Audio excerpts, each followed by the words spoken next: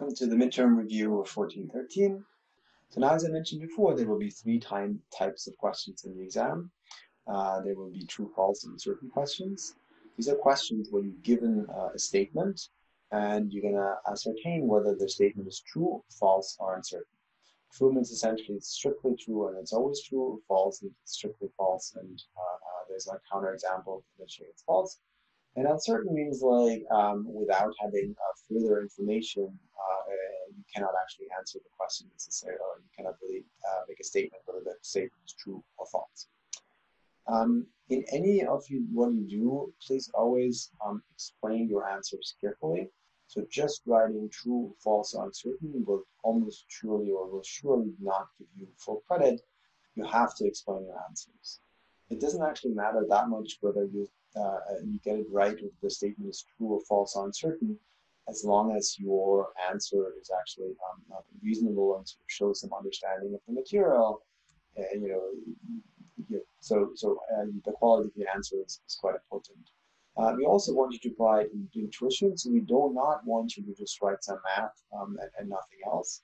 You can use some math to sort of clarify your answer or the like, but you always need to provide a verbal explanation and some intuition and some explanation of why you think the answer might be, or the statement might be true, false, or uncertain. For multiple choice questions, essentially you're given different choices and you just pick one answer and no further explanation. Very simple. And then there will be sort of PSET style questions that are sort of you're familiar with, either from like the PSETs or like previous exams. These will be quite similar to the PSETs question. They will be sort of generally not on the hardest side, just we only have so much time to do this. There will be some algebra involved. Again, please always explain your answers carefully. Now, what materials are you responsible for? You're responsible for the lectures up to and including lecture 12, which is the lecture on March 11, up to slide 67 of lectures 11, or lecture, the notes for a lecture, the handout of the notes for lectures 11 to 13. You're also responsible for recitations 1 through 5, recitations 6, which is the recitation that Will gave, which is quite similar to this one, and 7, this recitation, various reviews that might be helpful for some of you, but there's no new material that you need to study now. PSETs 1 to 3 are sort of part of the deal. And readings, starred and non-starred readings, cited in class are only relevant to the extent that they appear in lectures and or recitation. That's to say, like if I discuss a certain paper and the content of that paper that's discussed in the class is relevant to you. However, anything that's in the paper that doesn't appear in the lecture is not relevant, as in like you're not going to ask you questions that sort of ask about some obscure details of the papers that you never heard about in class. How do you get ready for the exam? Well, you study the lecture and presentation slides carefully. You should make sure you're familiar and comfortable with the PSETs and the solutions, make sure you understand and are able to solve the PSETs on your own. A great resource to practice is previous PSETs and exams. Again, readings starred and non-starred are not required, but they may sort of help you deepen your understanding of the material. Maybe sometimes the lecture notes a little bit dense and don't have that much detail. So you can sort of like try to consult them and try to understand the materials better, but we won't ask you about the details of those readings beyond what was beyond those details that were always covered in class. So let me now sort of like review the material overall and sort of give you a sense for what are the kinds of things that we want you to know. To be clear, this is not exhaustive in the sense of like there are some other materials in the lecture slides that I'm not mentioning here. What I'm trying to do here is just give you a sense for what are the most important key things that you should know. Those will cover perhaps like 80–90% of the material that's actually potentially in the exam. Having said that, you should sure to go through the entire lecture slides and make sure you sort of gather everything and understand what's going on there. Okay, so the first thing we discussed is time preferences, in particular the exponential discounting model. Here you should know what is the exponential discounting model, What is delta, the time preference parameter in that model? What does it measure? How can we estimate it, assuming that an exponential discounting model is correct? Further, what are the main assumptions of the exponential discounting model? And what evidence do we have against those assumptions? So in lectures 3 and 4, I discussed those assumptions and the evidence against those assumptions in detail. After that, we discussed the quasi-hyperbolic discounting model, which is a relatively small modification of the exponential discounting model. Again, you should know what is this model, how it's different from the exponential discounting model, and of course the difference is that there's a present bias parameter, beta, that is added to this model, which measures short-run discounting as like how much weight you put on the present versus everything else that's in the future. Now, what empirical evidence can the quasi-exponential, quasi-hyperbolic model explain better than the exponential discount model, and why is that? So you should be familiar with, for example, things like preference reversals or demand for commitment. Why is that consistent with the quasi-hyperbolic model? And why is it not consistent with the exponential model? Of course, that's what we discussed in the previous slide. These are some of the assumptions of the exponential discounting model. Or, for example, one of the key assumptions are that there are no preference reversals, and we discussed that in detail. Then, of course, you need to know in the quasi-hyperbolic discounting model, what is this sophistication, what is naivete, and what is partial naivete.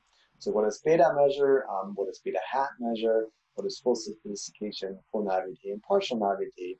And answer questions such as like, does sophistication make people always better off, and why or why not, if that's the case. Further, you should understand what is demand for commitment, who demands commitment and who doesn't. So like, are fully sophisticated or fully naive people or partial naive people potentially demanding commitment? What are the conditions under which somebody demands commitment? And what kinds of people do not do demand commitment, and what kinds of people benefit from doing so. And in particular, can people be worse off from being offered a commitment device, and why is that, or why not? Next, we discuss in quite a bit of detail empirical applications from a range of different settings. This is lectures 5 and 6. So we want you to be familiar with those empirical applications. You should understand whether quasi-hyperbolic model can explain or cannot explain some of the empirical evidence better than the exponential discounting model.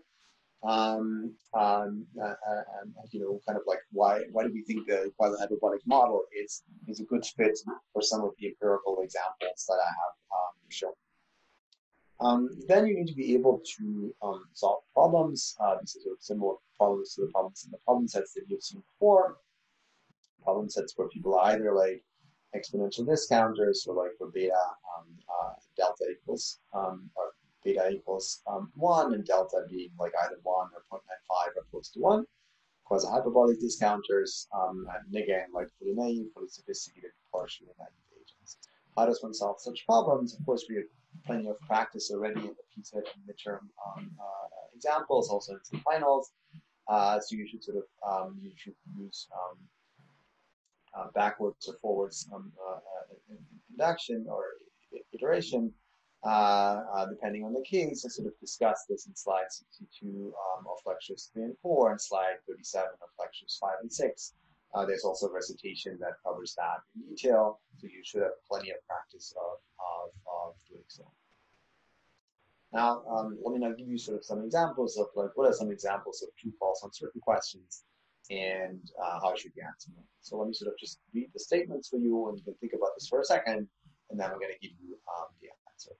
So consider individuals with beta delta preferences. This is quasi-hyperbolic discounters who only differ by their present bias, and have like beta equals between 0 and 1. And suppose there's a commitment savings device available, the willingness to pay for this commitment device strictly decreases in beta. Now, is that true or false statements? The answer is this statement is false. Now, why is that? Well, there's again, like if you just write false, that's not going to give you full credit, even if in fact the statement is false. What you need to do is you need to sort of provide some further explanation. Ideally, we provide us like a somewhat detailed explanation. So ideally, if you think it's false, if you provide sort of several examples, that should be better than just one. In this case, why is it false? Well, individuals might be naive, right? So if, in particular, if people are fully naive, they will not be willing to pay for anything for commitment devices. So regardless of the beta, willingness to pay will always be zero, so it will surely not decrease in beta. Second, the commitment device may just not be effective at all. If the commitment device is useless, it doesn't matter what beta is, nobody will demand commitment anyway. And finally, even if individuals, this is a little bit more trickier explanation, and I wouldn't necessarily expect you to know that answer, but even if individuals are fully sophisticated and the device is effective, the commitment device is effective, willingness to pay may not be strictly decreasing in beta. And here's sort of an example. Well, if beta equals zero, beta equals one, then individuals would be willing to pay zero for the commitment device, right? Because if beta equals zero, they don't care about the future. If beta equals one, they just don't need any commitment devices. But in between, the willingness to pay might be positive for beta between 0 and 1. That essentially means that willingness to pay would be sort of an inverse U in beta. Again, that's a bit of a tricky answer. Like the third bullet point, you wouldn't necessarily expect you to know that answer, but you should be able to say or to answer reason one or reason two in a specific case. Second example statement: fully sophisticated individuals can experience large welfare losses from their present bias. The answer is this is true. Why is that? Let me think about this for a second.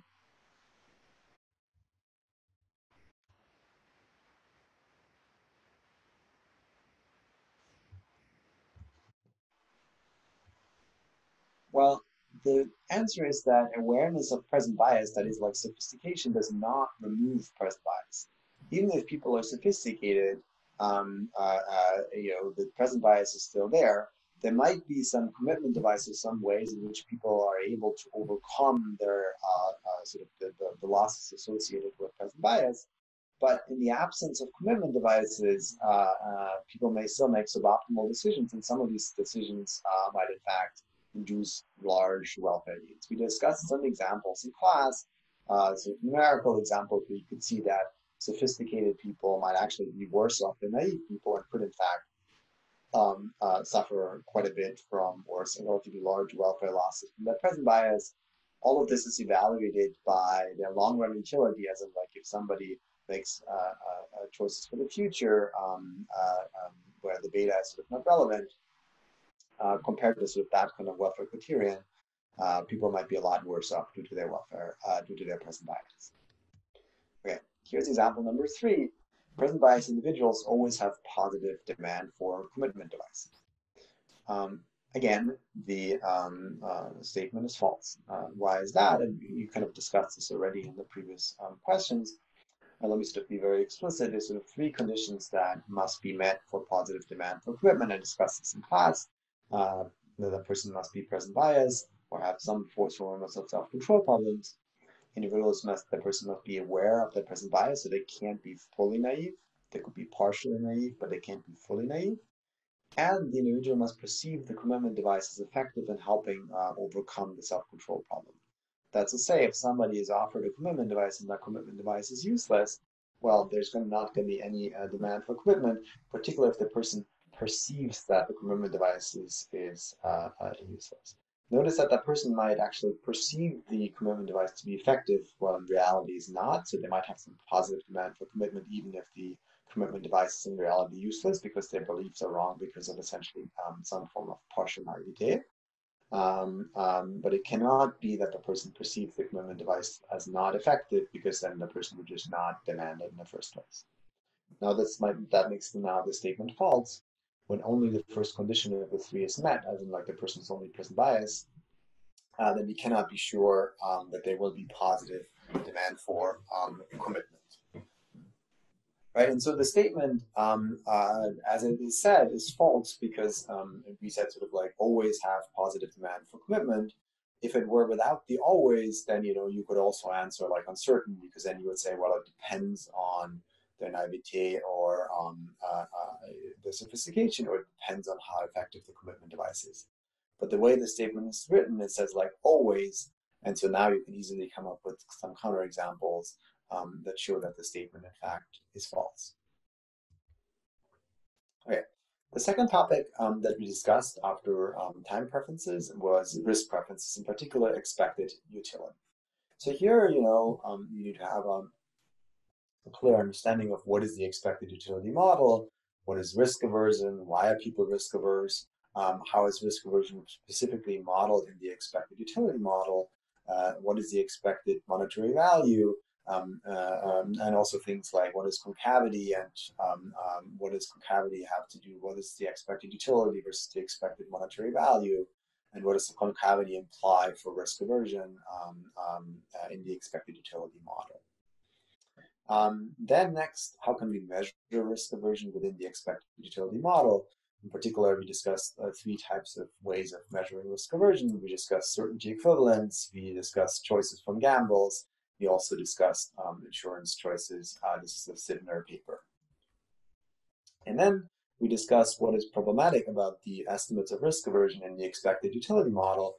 In particular, we discussed evidence that found that there tends to be substantial small-scale risk aversion. So when you give people small gambles, they tend to be quite risk averse, or they tend to be have a quite high gamma.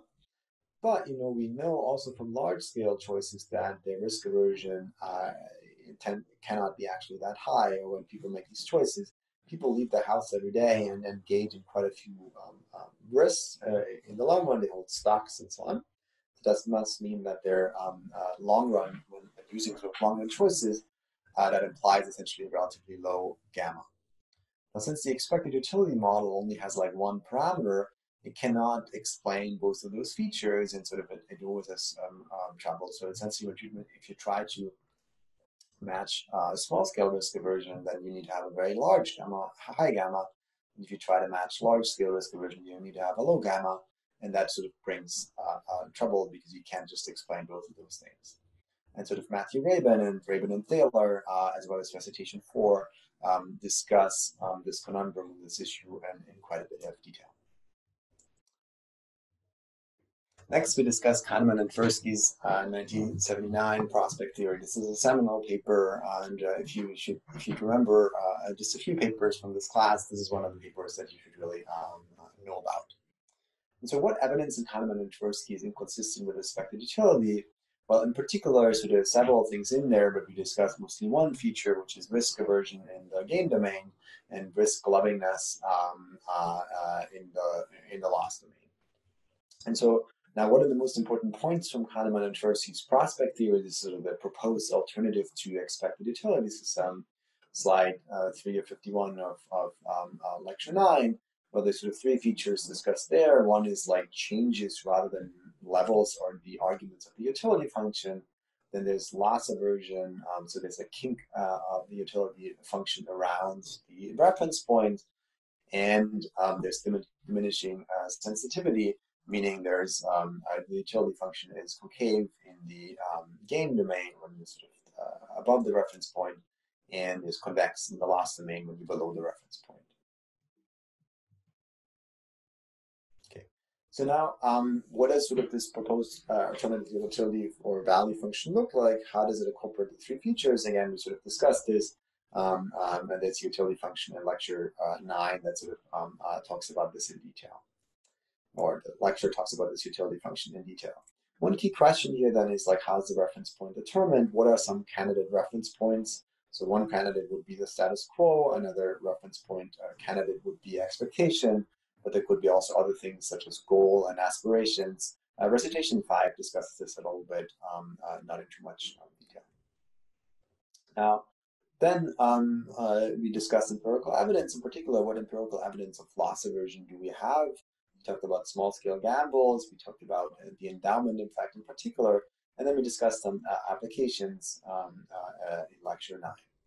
So what are these applications? We discussed labor supply, the housing market, stocks, marathon running, and golf.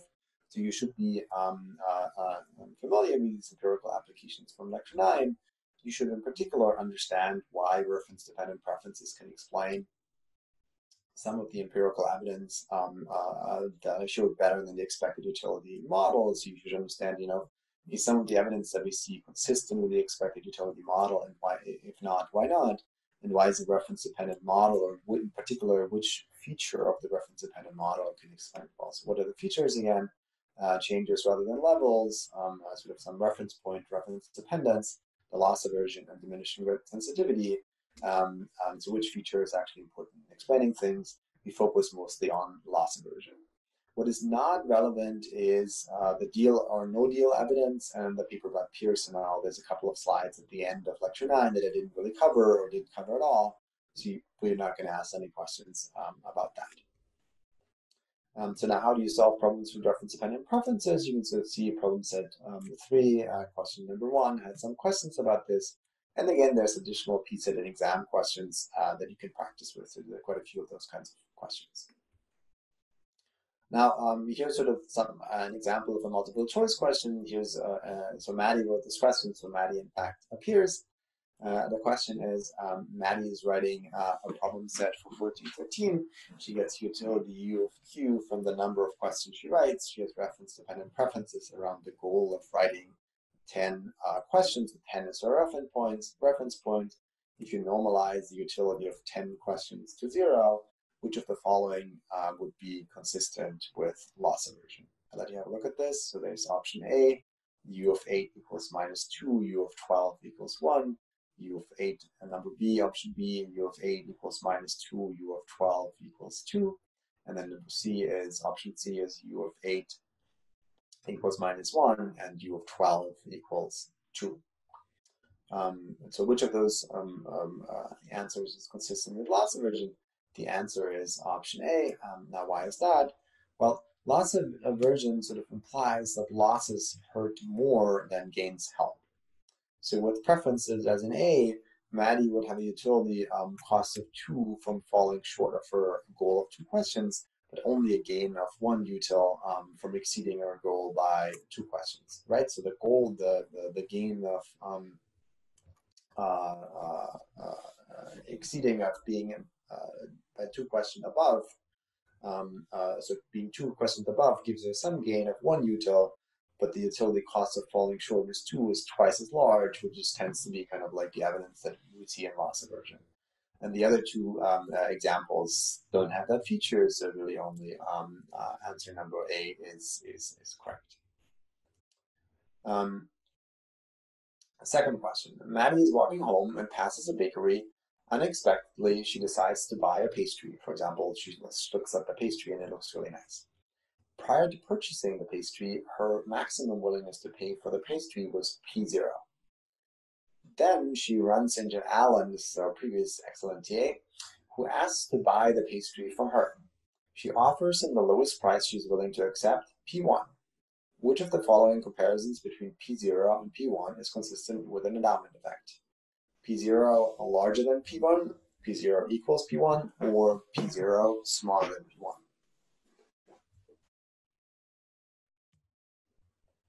The answer is answer number C. Why is that?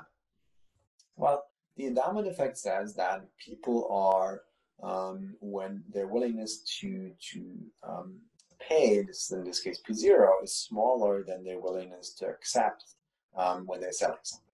That is to say, being endowed with an item, in this case like a pastry, increases one's willingness to pay. That is to say, if somebody asks you to sell something that you own, you ask for more money than you're willing to pay in the first place when you don't own the item. And so the endowment effect will then predict that, or the endowment effect entails that now P1 is larger than P0, which is answer number C. So Maddie values the pastry more after she has bought it compared to like prior to buying Okay. The third broad set of preferences that we discussed were social preferences. We didn't quite finish with this, so we're not going to cover everything, in particular not lecture 13, and the estimation part of like social preferences, which will be in part from choices, which will be at PSET 4. You should understand what social preferences are. You should also understand how can we measure social preferences in lab games. We discussed at length the dictator game, the ultimatum game, and the trust game. You should also be broadly familiar, not in detail, but broadly familiar with what evidence do we typically find in dictator and ultimatum games. For instance, in dictator games, people tend to give something like 20 to 30% of their share. So people tend to be quite nice in those games. Now, then we discussed then, like, given that evidence, so given that people look quite nice in these types of games, people also, there's also some other evidence people give and share to charity or things like that. Now, do we think that is evidence of people being generally nice to others because of poor altruism? Or if not, why not? We discussed sort of three sets of evidence in particular. We discussed the costly exit or exit options in dictator games, where people essentially, when they're able to leave the dictator game, they rather sort of leave and give sort of keep the money, or they even willing to pay some small amount of money to leave the dictator game and not having to face some other person, but they then feel compelled to give to others.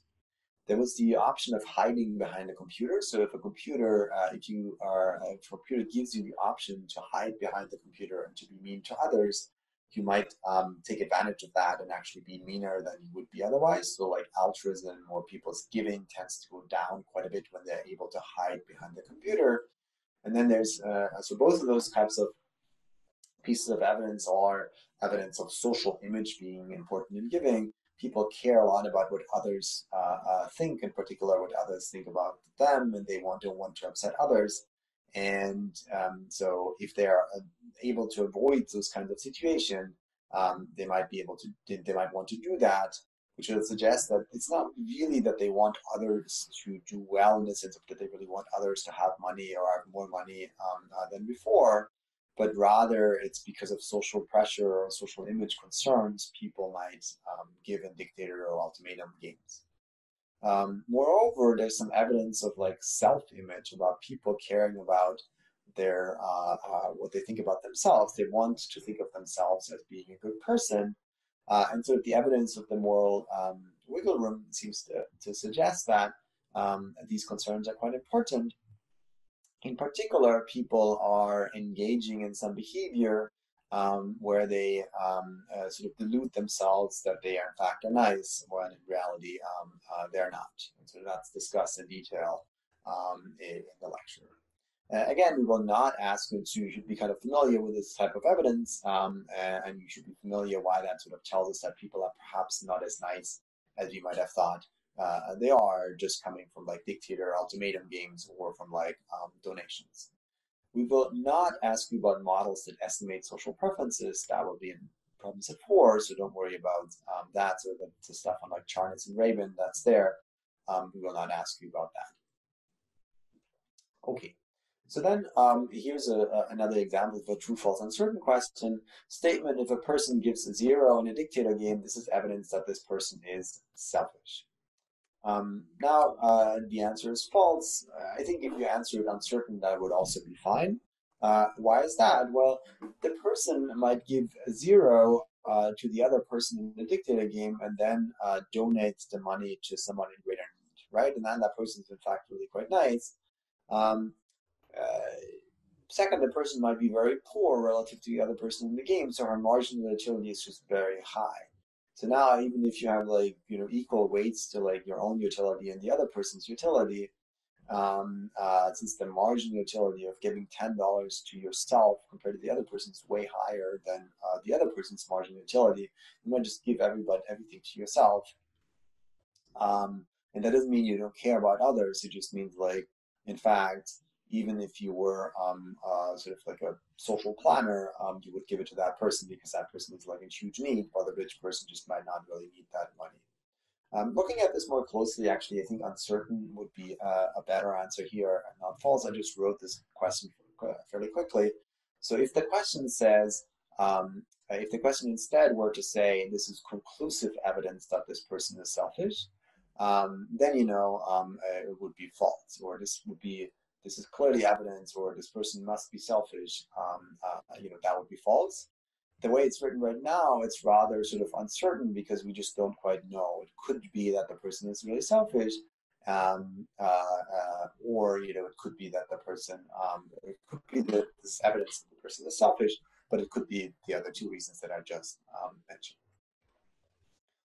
Okay, so now finally I'm going to give you a long question, or an example of a long question, and this is the question of laptop policies. We talked about this a little bit earlier in class, in fact, in the first lecture, and we had the first problem said about this, and this is sort of like an algebraic version of that kind of question.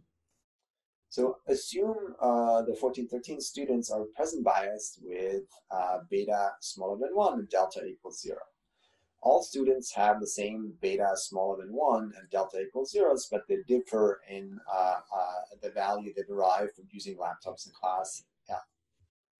L is constant for each student from class to class, but uniformly distributed across students on the interval between 0 and 1. Okay, so there's some people have like a huge value of using the laptop in class, and others do not. Each lecture generates no immediate utility, so it's neither fun nor like annoying or the like, but it does give a benefit, a future benefit of V. Okay, so like you might learn something, or some things that might be valuable to you in the future. Using a laptop reduces the long run benefit by D. This might be, like distractions in particular. So you might be distracted during class when you use a laptop. So the future benefits are diminished by that. Maybe you said something really insightful, you can pay attention, and so now the benefits is B minus D if you use a laptop. Both V and D are the same for all students, so there's no variation across students there. The only variation is coming from like some students who really like using laptops for various reasons, perhaps because they like to surf on the internet. Perhaps they're really in need of using laptops because that allows them to take proper notes. So in summary, a student uses a laptop in class, a student that uses the laptop in class gets immediate utility L and future undiscounted utility of V minus D. And a student who does not use a laptop gets immediate utility of 0 and future discounted utility of V. So, and now the social planner is not present bias and seeks to maximize the utility of 1413 students from his perspective. Okay. First question. Show that students are just indifferent between using and not using their laptop in the current class if L equals beta times D. Explain why students with lower values of L, so that's like L being lower than beta D, don't use laptops in class, while students with higher values of L, so L exceeds beta D, do use laptops in class.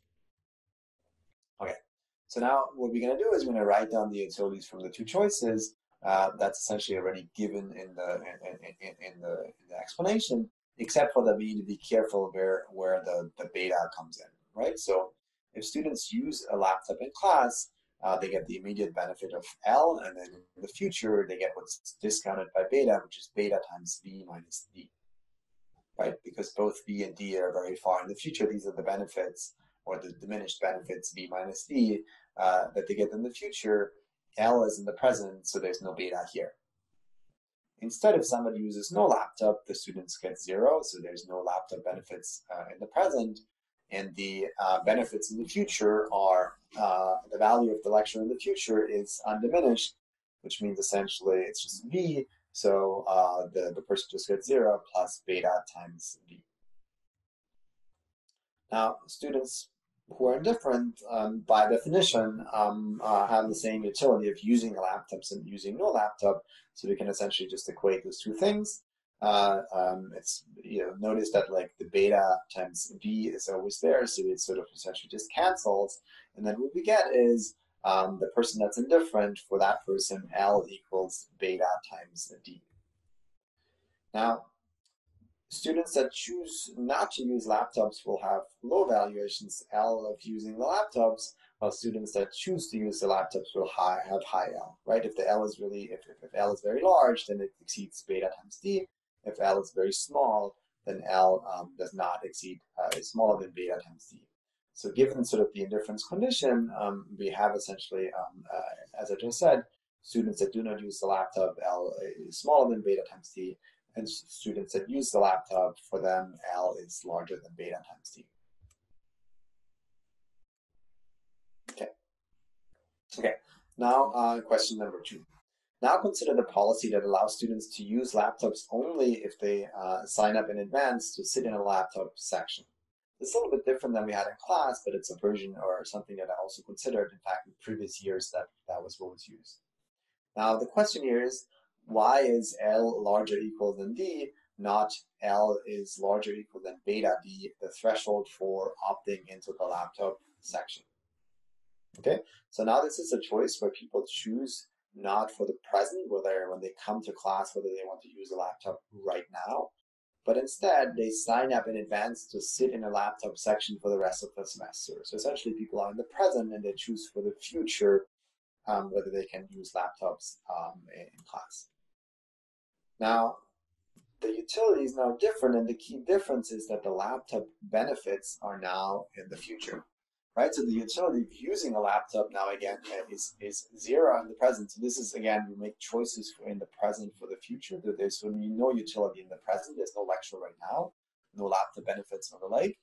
And in the future, everything is discounted by beta now because the person is present biased, potentially. So it's beta times L plus B minus D.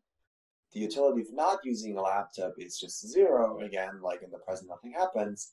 And then in the future, the benefits as before are beta times B. So the only thing, if you compare this choice or these two options to the previous version, it's the L now is discounted by beta, but before it was not. Let me just go back here.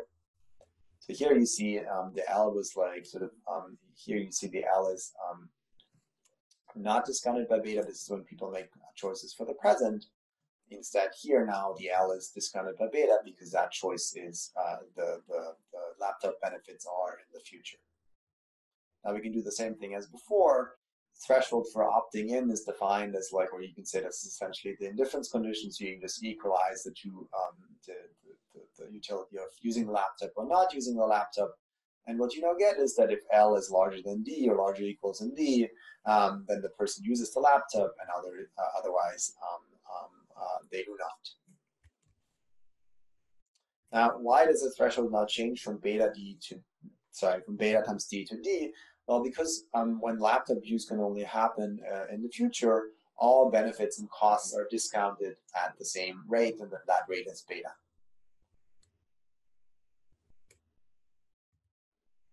Okay, question number 3. Assume there's no laptop policy at all.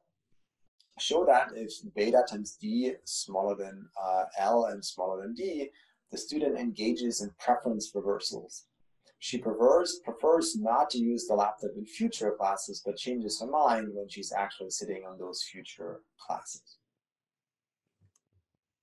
That's sort of essentially the typical behavior of present bias people, that when they're present bias for at least some parameter constellations, people engage in present bias. So let's do the math and see what comes out here. So when thinking about future laptop use, the student's problem is identical to the problem in part in part 2. Why is that? Well, because she discounts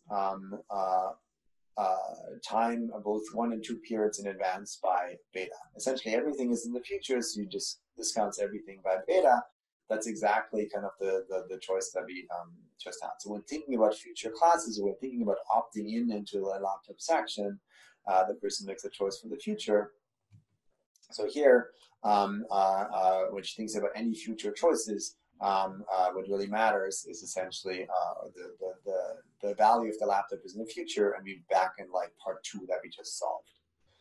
We know from part 2 that if L equals smaller than D, then she would like to not use the laptop, right? So we just solve for that in part number 2.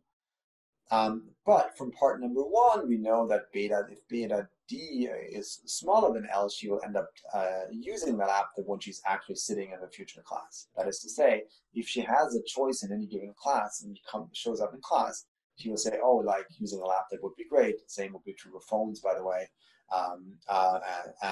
When she has a choice in any given class that happens right now, if beta D equals smaller than L, she will end up using the laptop in class. So that implies essentially like a preference reversal using these parameter assumptions. She prefers not to use the laptop in future classes, but switches her mind or changes her mind when she's actually sitting in those future classes. Okay, question number 4. Explain why the fraction 1 minus beta d of the class uses a laptop in part 1, but fraction 1 minus d of the class uses a laptop in part 2. Why does a smaller share of the class use their laptop in part 2? Okay, so now we're just essentially comparing part 1 and part 2, and I'm going to look at like what fraction of people are actually using the laptop. So we can sort of do the math version and think about like why that answer makes sense. So in part 1, a student uses the laptop if L equals is larger than beta times D. If F is the CDF of L and sort of, and then, so there's a period missing, but sort of define F as the CDF of L, and then given the uniform distribution, the probability of L being larger than beta D is 1 minus the CDF, 1 minus F of beta delta, which is, since it's uniform, it's just 1 minus beta D. Now, likewise, in part 2, a student uses a laptop if L is larger than D, so we have the probability of L being larger than D is 1 minus the CDF or F of D, which is 1 minus D. So a smaller share uses the laptop in part 2 because the benefit of using a laptop is delayed and hence discounted by beta. So, why is that? Well, essentially, think about it like this. If somebody has beta equals 1, which is kind of equivalent to like part 2 when people make choices for the future, if you use a laptop, so a share of people will like the laptop or you would like to use the laptop when making choices for the future, not because of self-control problems or the like, but just because they find laptops really helpful in taking notes. Now, if then a person in addition is present bias and makes a choice for the present, that enhances the short run benefits, because now the L is not discounted by beta anymore. Now it's essentially it's given sort of the benefit. It's in the present, and everything else beta is in the future. And so that means essentially that when making choices for the present, the present benefits, the L gets more weight relative to everything else, which is gets the weight of beta less than 1. And so now if you already, when making choices for the future, chose a laptop anyway, that implies that you also choose the laptop for the present. Essentially, anybody who chooses a laptop for the future will also choose a laptop for the present. And now there are some people essentially who don't have like huge variation. They might not choose the laptop for the future, but they might choose it. They will choose it for the present because of their present bias. And therefore, then the fraction of people who choose for the present will be larger than the fraction of people who choose for the future, which we just showed using some algebra. Okay. Then finally, why would the social planner prefer the opt-in policy to both the policy of allowing students to choose whether to use their laptops and to banning laptops altogether? Okay, so let's think about this, the opt-in policy. What does that really entail? Well, the opt-in policy, as we said, is the planner is not present bias. So the planner would only want students with L being larger than D to use laptops. And so the opt-in policy, as we just showed above, achieves this. So that's great. Under like a free choice policy instead, students with beta times D smaller than L smaller than D will suboptimally use their laptops, and the social planner does not like this. On the other hand, banning laptops altogether is suboptimal because welfare is gained by allowing the students with the highest valuations with L equals L larger than D to use laptops, right? So banning laptops is not great because essentially there's some people who really would love to use their laptops regardless of present bias, and not allowing that is not great. Free choice is not great because essentially once you let people choose any given day, temptation will sort of kick in, and some people will suboptimally use their laptops and just surf on the internet all day or all class and not learn very much. And instead, so the policy where people opt in for the future essentially achieve sort of the objective of the social planner, who wants only students with L larger than D to use their laptops, and sort of the social planner will be happy and therefore prefer that policy over both free choice and over banning laptops. Okay, so that's the end. That's all I had to say about getting ready for the exam. Again, I think you should prepare well, try to look at the materials. Please ask any questions in case things are unclear. Again, I have office hours on Friday, April 3rd at 4:30 to 6. I emailed you about that. Pierre-Luc also has office hours from 1:30 to 3:30. Again, that's in my email. If you have questions, please let us know, in particular on Piazza or during office hours. But in any case, please do not worry too much about the exam. Try your best and you will do great. But even if you don't do great, you'll be fine. You will pass this class as long as you take the exam and write something that is remotely reasonable. Thank you so much, and I look forward to seeing you in class soon.